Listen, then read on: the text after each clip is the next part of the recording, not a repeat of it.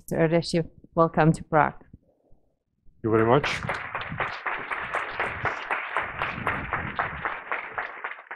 Yes, thank you for inviting me.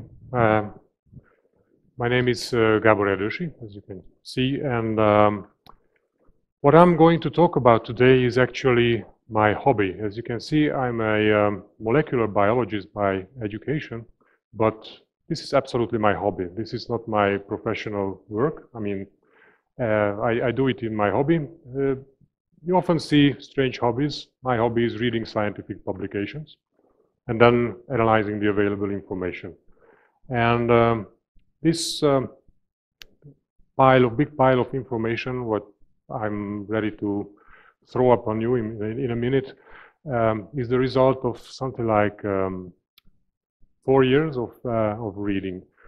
So what we are going to see today is I will try to prove or show you that what really matters within the interaction of between food and your physiology is the speed and the location of food absorption in your digestive system. So these largely determine what happens downstream, and the whole presentation is arranged based on this principle. So what is food processing? This is very frequently asked when I bring this up, and I'm told that you cannot really quantify processing because processing is cooking, 400,000 years old process, cooking itself. And then we have grinding, that's also tens of thousands of years. How can you quantify that? And I will show you that there are some certain patterns and it's really quantifiable in a way at least. And I will give you some kind of a metrics which are of course never measured in modern medicine outside of these research settings. And I will show you that not processing are created equal, not processing techniques, and not processing different macronutrients or different foods can have vastly different results.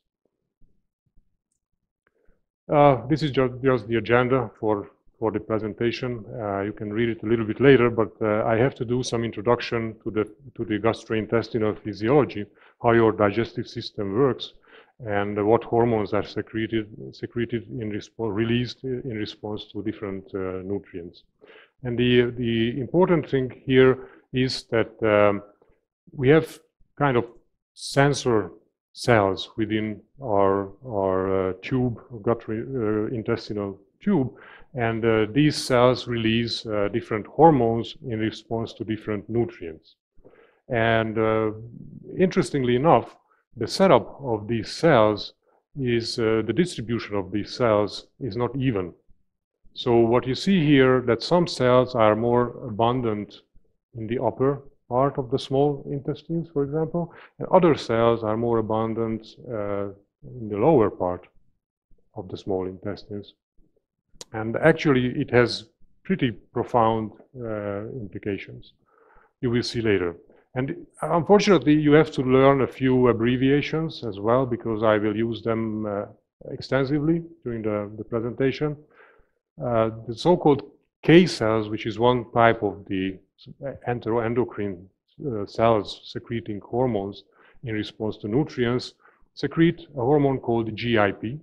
And as you see, the distribution of these cells is much more dense in the upper small intestines, while the L cells, which secrete a bunch of hormones like GLP-1 and PYY, GLP-2, oxyntomodulin, we will talk about these later a little bit. These are much more abundant in the lower parts of the intestines. So what happens when you eat evolutionarily appropriate food? The food goes through the system and triggers the hormonal release from these cells. And if you eat something like meat and berries and these kind of foods, they have a fairly balanced stimulatory effect on these cells. So you will get all kinds of hormones released in a more or less balanced manner. And I will show you that when you meet food items that you are not evolutionarily adapted to, this balance is completely disrupted. Just the receptors sensing different nutrients, it's not very important, so I will just skip a little bit. I will only show you one. This SGLT1 is the glucose sensor, sensing glucose, sugar in your small intestine, and both cells contain these receptors, and mostly all others as well. And again, the distribution is uneven, and it has profound implications. Just a few words about the so-called incretin effect. It's very important. What you see here is an oral glucose load when you eat glucose, or intravenous when you get by injection glucose. And the differences between the insulin response to this glucose is called the incretin effect. You see that it's huge. It can be 50–70% of the overall insulin response. So basically what it means that the majority of the insulin response is stimulated by hormones secreted by these cells and not directly via glucose, the sugar itself. And yeah, just move on to the physiological effects of these hormones. Interestingly, these hormones have a very different effect on top of the insulin stimulating effect. That's almost the only similarity between these two. I will just highlight a few. What you see here, for example, on the pancreas, one, secreted by the upper part of the small intestines, stimulates both insulin and glucagon, while the other one stimulates insulin and then it reduces glucagon. This is also very important. And then one provides satiety. Your appetite goes down, satiety goes up, food intake goes down. The other one provides some anabolic clues to, for example, adipose tissues. It's kind of supports insulin's action on storing lipids and nutrients. So it's an anabolic type of hormone.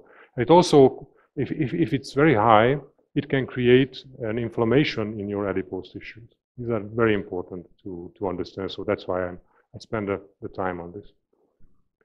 And regarding the hunger satiety signaling in your digestive system, you have only one hormone that can increase your hunger with its increasing levels, and that's called ghrelin. And all the other hormones decrease your hunger and promote satiety. And you see that three of these hormones, quite interestingly, are secreted by the intestinal L cells, those cells which are located in your lower parts of the intestines. Okay, so deep dive into food processing. One of the oldest is cooking. So there are some associational studies looking into this. And basically there are some associations between body weight as a body mass index and the rate of cooking. So the more raw foods one eats, the lower his or her body mass index becomes. This is a general tendency. I'm not saying that this is desirable, for example, because body mass index doesn't tell you a lot about how much muscle you have or these kind of things. But there is an overall tendency that with increasing processing or more and more cooking, your body mass index tends to be higher. Specifically looking at carbohydrate-rich foods and cooking them provides you with a lot of extra nutrients or energy, if you wish. Sometimes you can get 2 or 3 times more energy out of cooking, for example, potatoes. Eating a raw potato will result in a certain amount of digestible starch. But if you cook it, it can be double or triple the digestible starch. Going on, it's not to the same extent, but it's the same for cooking lipid and protein-rich foods. If you cook, for example, peanuts, high in lipids, cooking consistently increases the energy gain. And then a lot more amino acids make it to your large intestines, to your large bowels, if you don't cook an egg, for example. If you eat a cooked egg, it's much lower. This is an interesting study. Mice fed with meat, or I think it's some kind of a potato, they say tuber. So what happens with the weight of mice when you try different processing techniques on the meat? This is raw, whole, raw pounded, mechanical processing, cooked whole, cooked pounded, and the same for the tuber. Actually, these mice lose weight. They eat meat in whatever form. There is a difference between the whole and the raw, but not a huge one. And they don't lose weight when you cook your tuber. Going on to processing protein, for example, you can hydrolyze, pre-digest your protein. And what you experience is that there is a mild elevation, but statistically significant elevation in the metabolic hormones, insulin and glucagon. Especially insulin, so it changes a little bit the insulin to glucagon ratio if you pre-hydrolyze, pre-digest your protein. This effect is not good. But when we come to carbohydrate processing, and this is apples.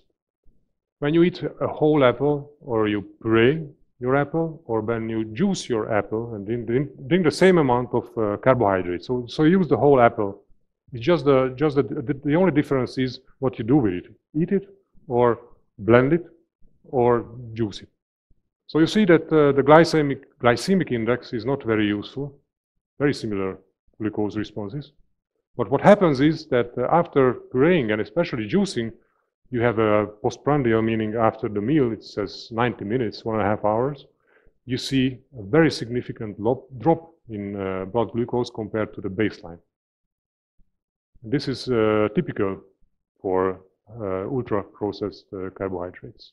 Very quick absorption and very high insulin stimulated, and blood glucose goes below the baseline. You will see several of these later. So this is the insulin response typically to the three. Slow and fast, don't let you bother you.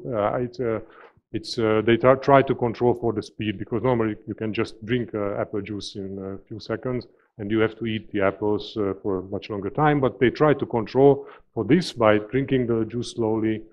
Doesn't matter. Again, grinding grains, another type of processing. This is wheat, and what you see, this is the insulin response. What you see is a gradual increase by grinding it finer and finer. The finer it is ground, your insulin response. This is, again, same amount of available carbohydrates. It's just the way of processing. What is different?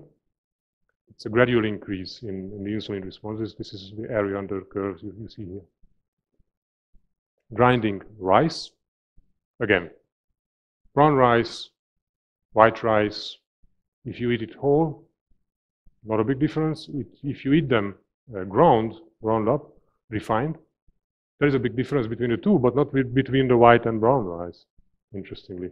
And this is, again, glucose responses. No difference. So what you see from the glycemic index and glycemic load is nothing. No difference. What you see from the insulin responses, that's quite a big difference. Same amount of nutrients, same type of nutrients. This is a very interesting study, one of my favorites. And what you see here, they are Finnish guys, 2002. You see the same blood glucose dropping below baseline with the fine wheat bread. All the others are doing okay. You see again, there is a small difference between glucose responses. And they say that what the difference is not the amount of fiber, because they try to add back fiber to this. It's not the amount of fiber, but it's the change of structure, actually. So you can add back fiber, it won't help you much. But if you disrupt the structure, then it has very adverse metabolic effects. And you see it on the next slide. huge differences in insulin, and the GIP again is the hormone released in the upper part because it is absorbed very quickly. It doesn't trigger the lower part of the small intestine, only the upper part. Same group 1 year later, they show very similar things with the different breads. It's high fiber rye, traditional rye, endosperm rye, refined wheat.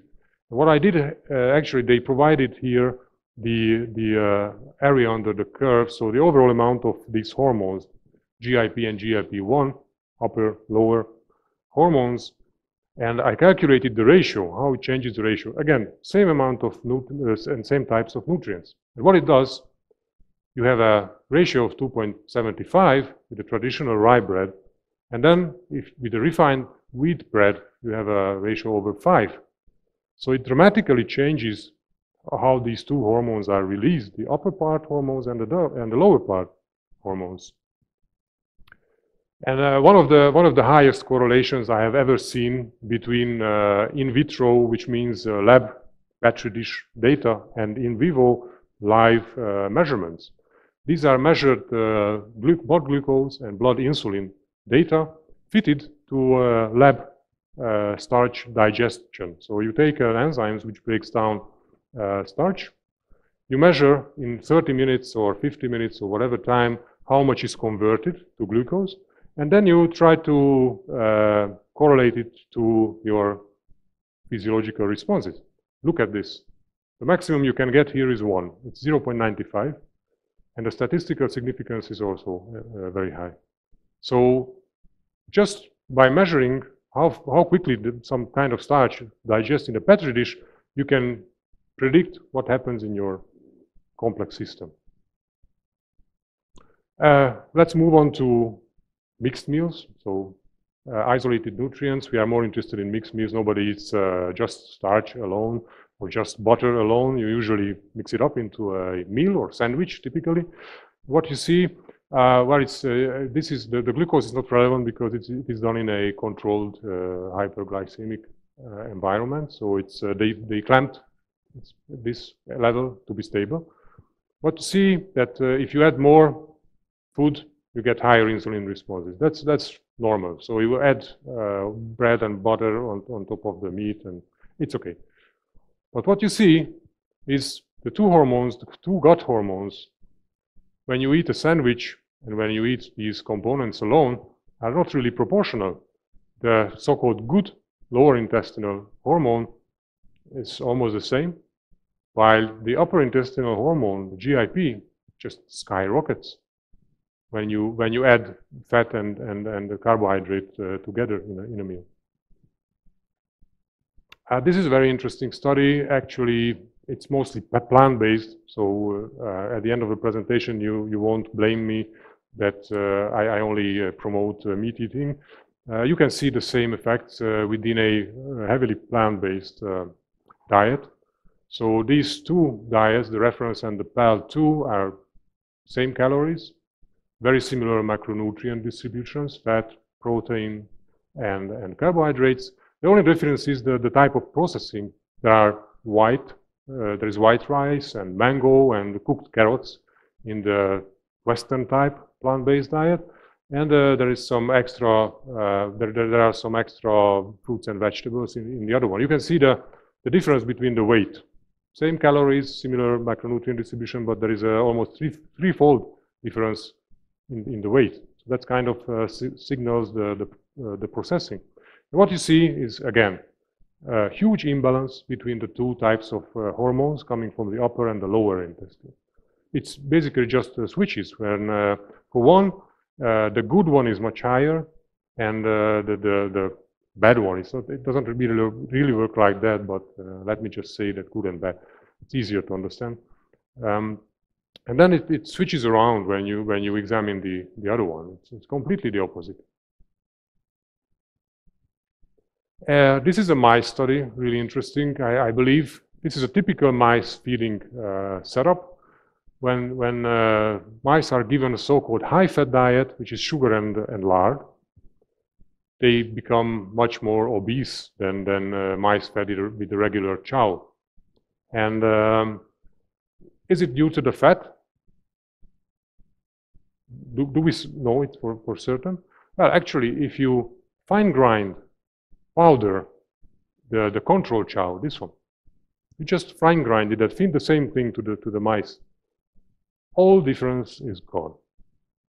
But you see that the level of refining, when the level of refining is matched, is the same.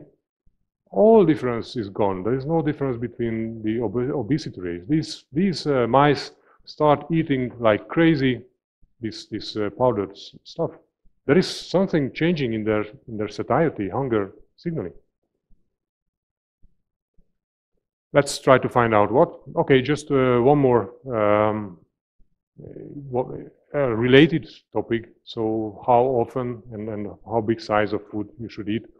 I'm not really popular among dietitians because I usually say the opposite what they do. And I base it on these scientific papers what I read. And it's basically, you are much better off if you eat fewer and larger meals compared to eating frequent and small meals. Why? Exactly because of the effect of these hormones.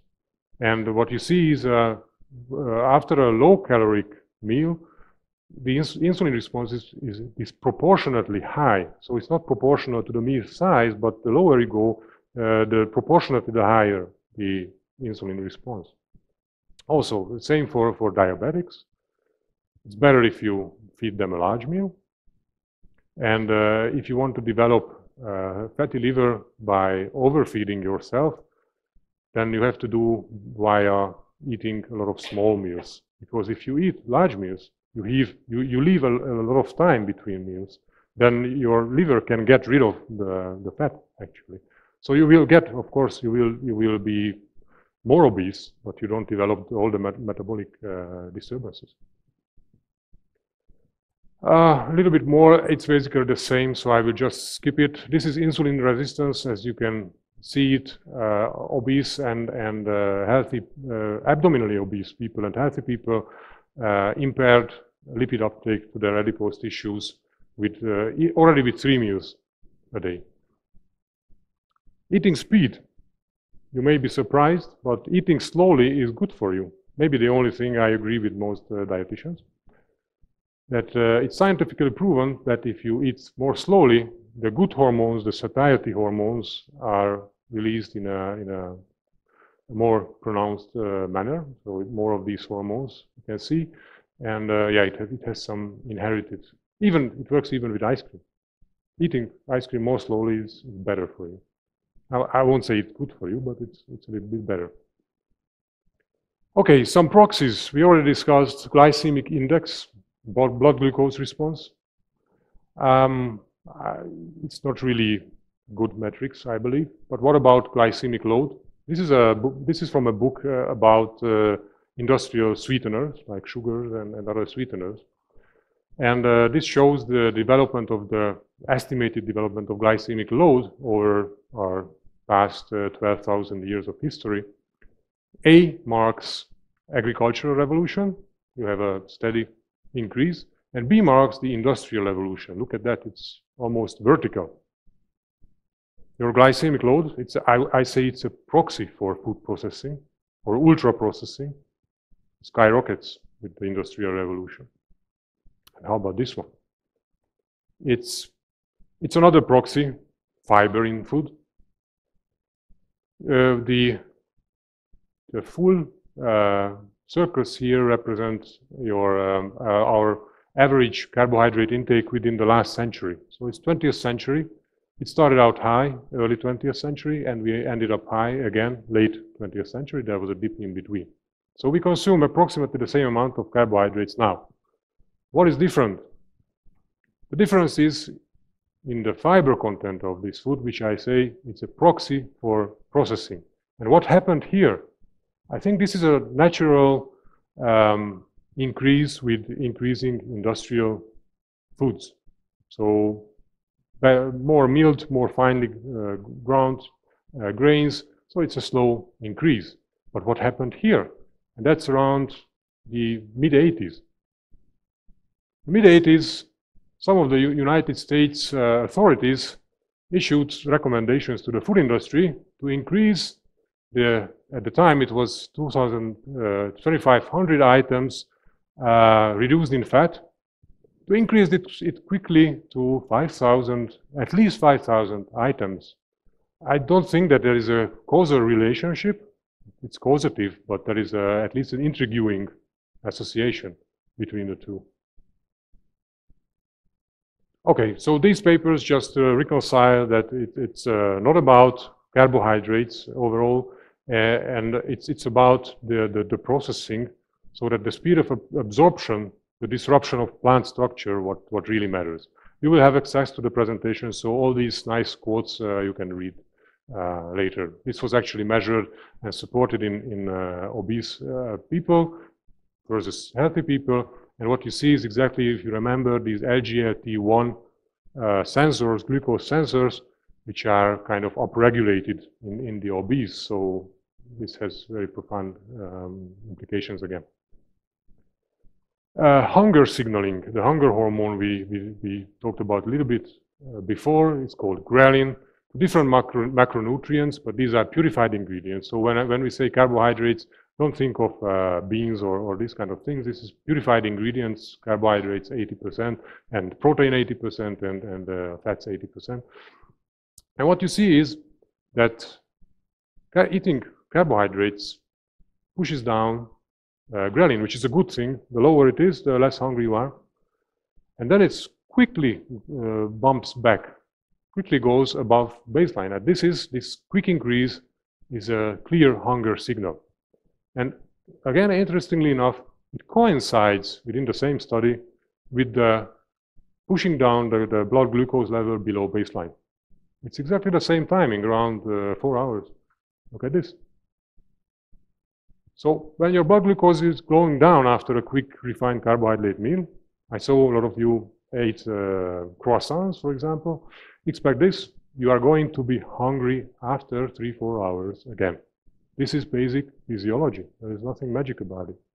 If you eat it alone, if you eat it with protein and fat, you will see it's different. So this is a comparison between obese and the normal weight people. And what you see, normal weight people have normal signaling. They see the satiety signaling, and you can measure the hormones actually. So you see the hormones, satiety hormones going up, going up, going up. Hunger hormone going down, it's minus, minus, minus. What happens in the obese? They have a screwed signaling. They don't see the satiety signal, and they have a very small suppression in hunger, and especially with refined carbohydrate-rich meals. If it's protein and fat, it's largely preserved, this normal signaling, but it's lost when it's a high carbohydrate meal. So you shouldn't feed a lot of carbohydrates, especially refined carbohydrates, to obese people. They don't see the satiety signaling. It's basic physiology again. You see the differences here. These are the satiety and hunger hormones.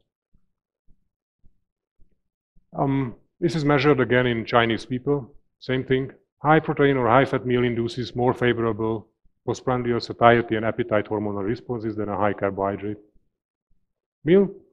And another interesting one, it's not about carbohydrates and fats and proteins, but it's about when you eat the carbohydrate with your meal. If you eat a sandwich as a whole, or if you eat the carbohydrate part, the starch, before your meal or after your meal. Actually, it turns out that the thousands of years wisdom of eating carbs last, so as a dessert, works. Look at the difference between the hunger hormone. At 3 hours, if you eat the carbohydrates last, there's a huge difference between if you had the carbohydrates first. This is a very recent study, or drinking huge amounts of orange juice, adding to the diet of people. Orange juice full of sugar. You would say it's inherently bad.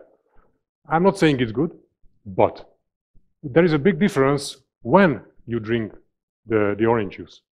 Actually, if you drink the orange juice together with your meal, again, not snacking, together with your meal, there are some favorable changes compared to their actual physiological state. If you eat it, you drink it between meals as a snack, you gain weight, and your insulin sensitivity tends to go down. I mean, calories, of course, the amount of food was not properly controlled. It cannot be in this setup. But this gives you a sense of what happens when you keep eating all day long and very frequent. This is very technical, little bit minor importance, but there is a positive feedback between insulin and this GIP. So the more of this stuff you eat, the more you will require, and the higher and higher and higher. It's kind of a self-generating thing. The worse it becomes, and that's what you see in obese. And just a few words about this. These are two kinds of sugars, exactly the same chemical structure.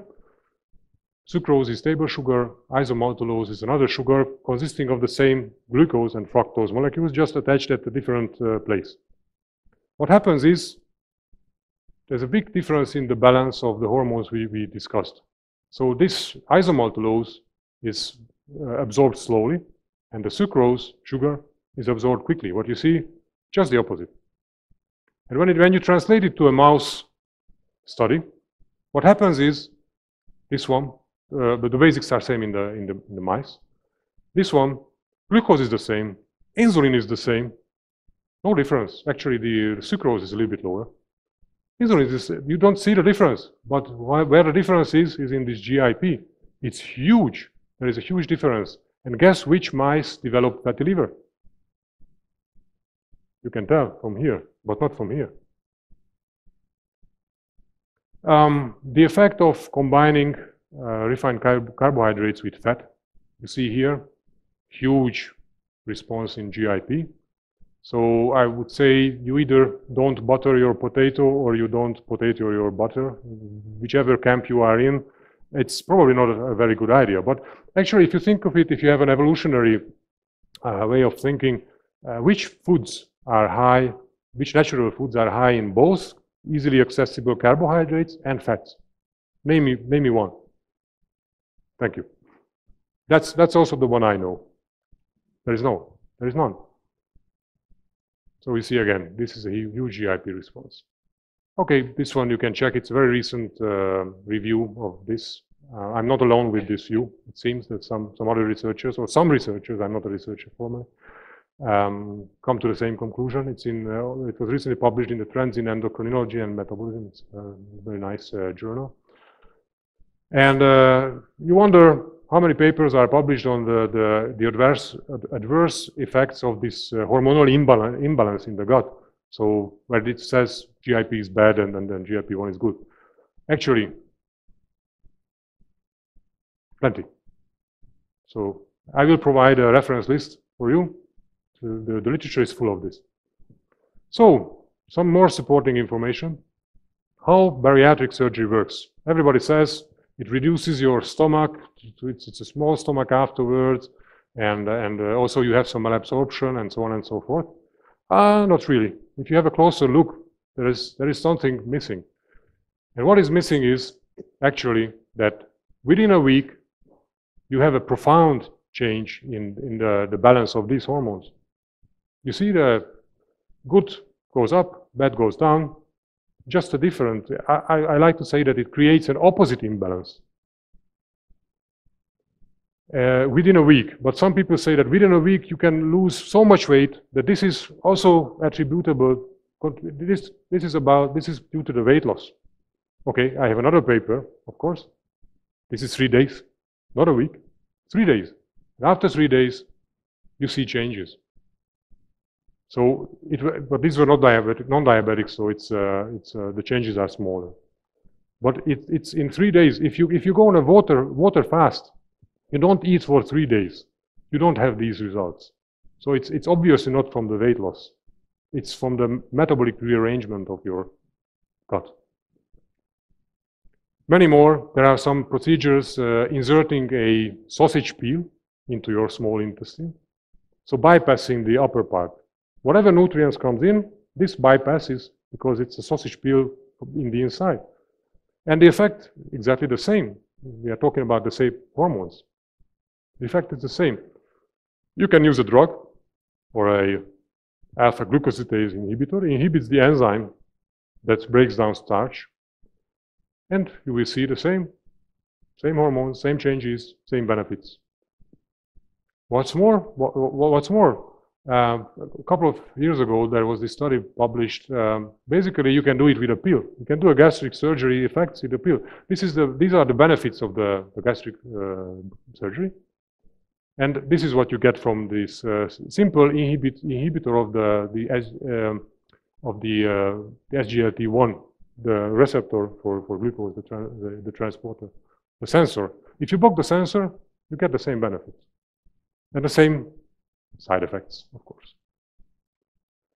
Yeah, this is a meta-analysis of 97 studies, different diabetes drugs.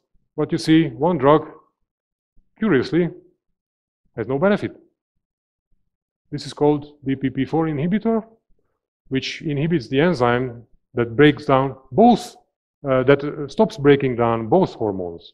So you don't change the balance, and the long-term benefit on all-cause mortality is actually zero.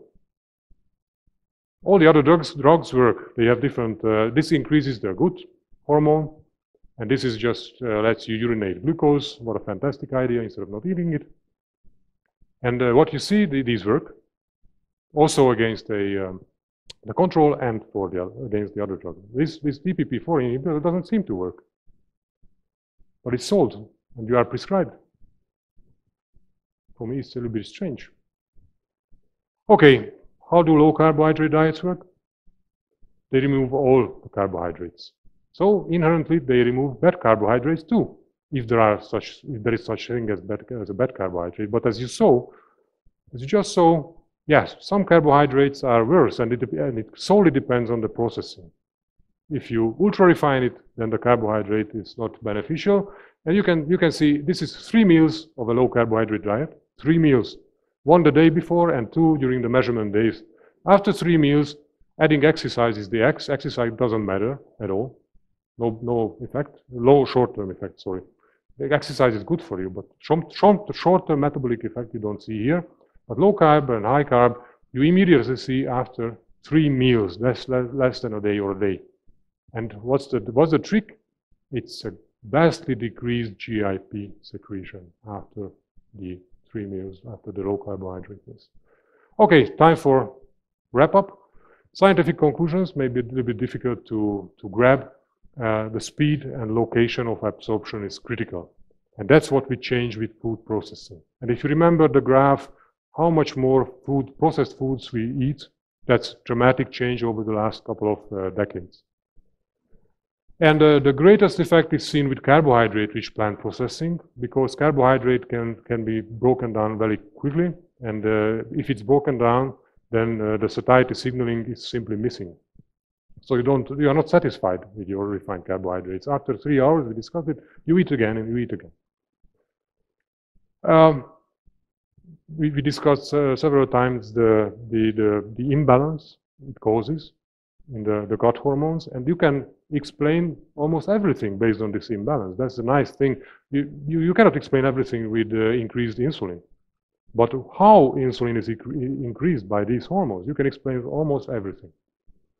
And when you add fat on top of these diets, I call it the donut effect. So if you like donuts, go ahead, refine carbohydrates, add the fat on top. This effect is greatly exaggerated. So that's the most fattening thing you can imagine based on this data. And the GIP, I told you a little bit about how it's self-accelerating when it is combined with high insulin. It's kind of a thrifty machinery. Maybe it's part of our evolutionary adaptation when we find quickly digesting, energy-rich foods in the nature, then we can gain a little bit weight for the winter. So I think this may be the actual mechanism underlying this thrifty phenotype. And the practical conclusions, probably this is the most interesting part for you. That's processing of food items high in protein and fat is mostly not harmful. So you can cook your meat, continue to cook your meat, it's not a problem.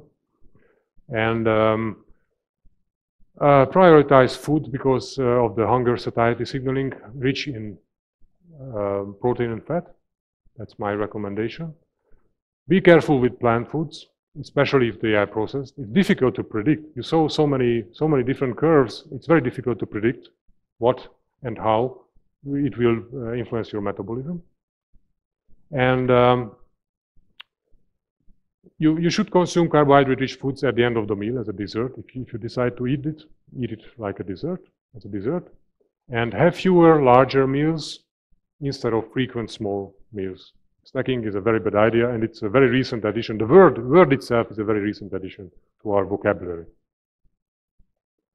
Eat your meals slowly if you can. That's another final advice from me. And thank you very much for your attention. And yeah, you can find this information later. I will share all the references for the studies used here. Thank you very much. Thank you.